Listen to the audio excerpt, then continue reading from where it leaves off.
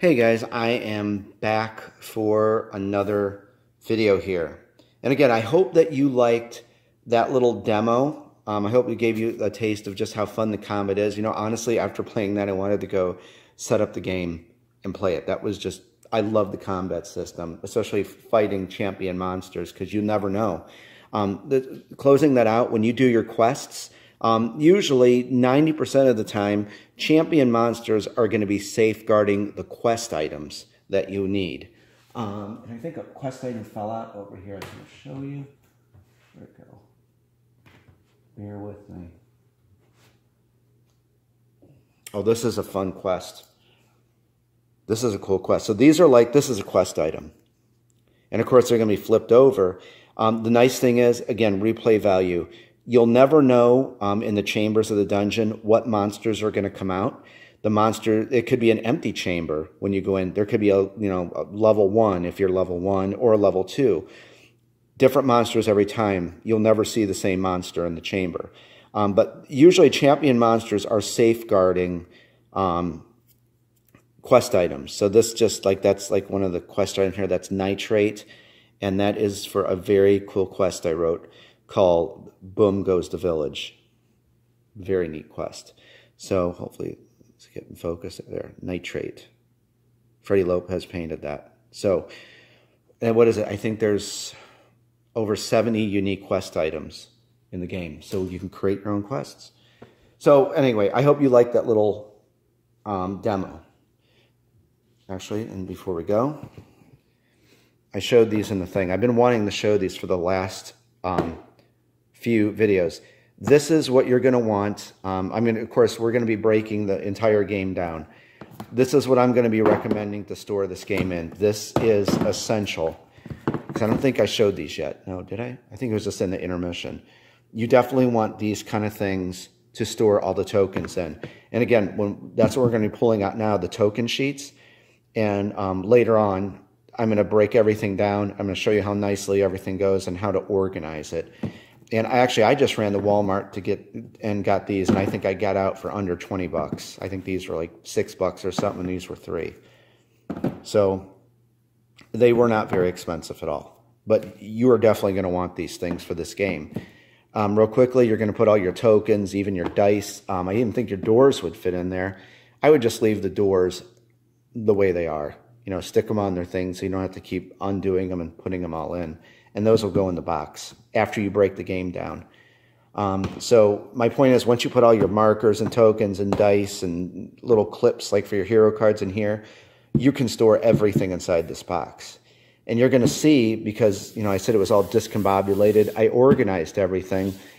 And you'll get an idea how this game is going to be packed. And you're going to be able to fit all of your stuff inside of this box. Someone asked me, that made me, Avalon Adventure board game. This, of course, won't fit because it's longer. I'm going to, since this, remember, this is a sample game. This is for us to review it, you know, fine-tuning. And, of course, that's, you know, that's what we're going to be doing. You know, it's not just, we're going to fine-tune it. And I'm very hypercritical about this game. I'm going to see if I can open this, if they could do a, maybe like a trifold. I mean, I like it as a bifold right now because it's nice. But if they did a trifold, you know, you fold it once, fold it again, that will definitely go in the box. So that's something we are going to look at for the Avalon Adventure board game board. Okay. So anyway, I wanted to say that. And you're going to kind of see how I think they're going to pack this game. It's just, I kind of made sense of all of it when I had to redo everything and get everything in order. Hold on, I'm making... Hopefully the camera doesn't fall. Okay, there we go. So, I don't want to mess anything up. So you can see already, I kind of boxed everything back up and the cards are underneath. I don't want to take all these things out, but I took all the dungeon boards and they fit, even with all of the stuff in here, those dungeon boards fit. So all your extra stuff, if you got the add-on, heroic difficulty, expert difficulty, the extra heroes, you're going to be able to fit all that stuff in here.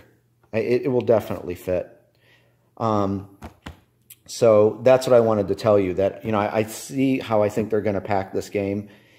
This is where all the plastic and dice and all that's going to go here. And then, you know, they're just, when you get this, it's just going to be the ancient runes and the Tomb of Kaladar. And that will go in here. So I see now how those engineers are masterminds, how they came up with this exact size. Everything will fit in there. Shipping. So let's get out these punch boards and take a look at them. And I'll show you how I packed it inside. And I'd imagine they're going to be doing the same. So we're going to go through these right now, because I want to get these done, because I want to break it apart and show you everything. And mine got a little... Let's see. Okay, so I can show you. So I think they're going to do something like this. You know, I have... And actually, you know what? I threw, this is the other set of quest cards. This is for the expansion pack, for the Castle Blackwood and the Cavern of Lost Souls. So you can see, I mean, everything fit right in there very nicely. And they'll probably pack the plastic pieces over here, dice, and then, you know, put all your punch boards and your dungeon board, and there you go. That's, so we'll see if I'm right, but I think that's how they're going to do it. Put that there. We're going to put this back on. We're going to go over cards next too. You're going to wait to see the Luke deck. Okay, so let's go over some of the punch boards. And again, I hope you're enjoying this. I know I am. I'm loving this. There's a raid token. Actually, I'll show you that real quick. See that? Remember minions. Minions start out in the game as vagrant, meaning, you know, they just walk aimlessly in the dungeon on the patrol route system. We're going to get into the patrol route system. It's an exclusive game mechanic I designed, and it gives you a living dungeon experience. So it's very cool. When a vagrant minion converts into a raiding minion, I was trying to get it to go in focus.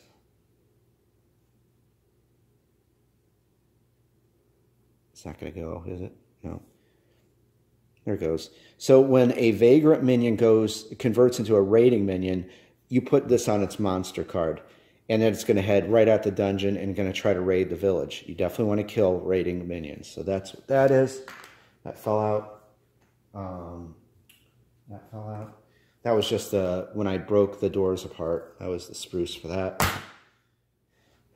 I think I showed this before. There's tracking. Tracking tokens are used when a hero is being tracked by a guardian. Guardian monsters are like the boss creatures, monsters of the game. So you're going to take, there's another cheat here that has those. Tracking token, like say one, put that on hero card, put the other one on the monster card. That signifies that guardian is tracking that hero. And we'll get into how to lose guardian from tracking a hero. I mean, good way is just to kill it if you have extra heroes. You don't want to go up against a guardian with a solo hero. Cardboard money. I've been dying to do that. So everything is all nice and retro. Honestly, I'd prefer this than those gold coins they have. I love retro stuff. There's 500, and then there's 100. And I think, how much gold is in this game? I think it's 16,800. But I made sure that, you know, there was enough, because, you know, there's a whole economy in Dungeon Crusade. Put that over there. Some of the awesome, I think, did I show this stuff before? There's some of the retro cardboard miniatures. These are marker tokens. You're going to be using that on that dungeon UI board. So you just punch those things out, and it's for various tracks in the game. So there's that. Really, again, awesome work. And thank you, art of Freddie Lopez. And then I did the design of the background and all that. And then Dean Spencer did like the outline of the shape, because I wanted to have that, you know, shape for them, not just square or round ones. So very, very cool. Nope, there's Albus. That is the party's fetch hound. And there's a lot of stuff I could say about Albus. There's a cool story behind Albus. That's for another day. Here we go. Some punch boards. Oh, that's where the rating token came out. Web tokens are for shadow dwellers. There's a minion known as a shadow dweller. and they can web a hero. So you have to be careful of that. Mystery chamber, I've kept those a secret, and they're going to stay a secret. Secret room chambers, that's when you are going to discover a secret room. So that's what that's for. Again, there's the other set of tracking tokens. Those are for the mining sites. In case you didn't know, there's mining and crafting in Dungeon Crusade, that you can craft power gems that plug into certain weapons and gear. So that's what that is. And treasure chest tokens, those go, there's 10 spaces on all the dungeon boards. You put those, and those simply, for when your hero lands on it, you can draw a treasure chest card, and we'll be looking at those. So that's what that is. So treasure chest tokens. So there's that. And I'm at the 10-minute mark, so I want to stay around that. So I'm just going to stop. I'm going to pick up the next sheet, and we're going to keep this rolling. I will talk to you in a few.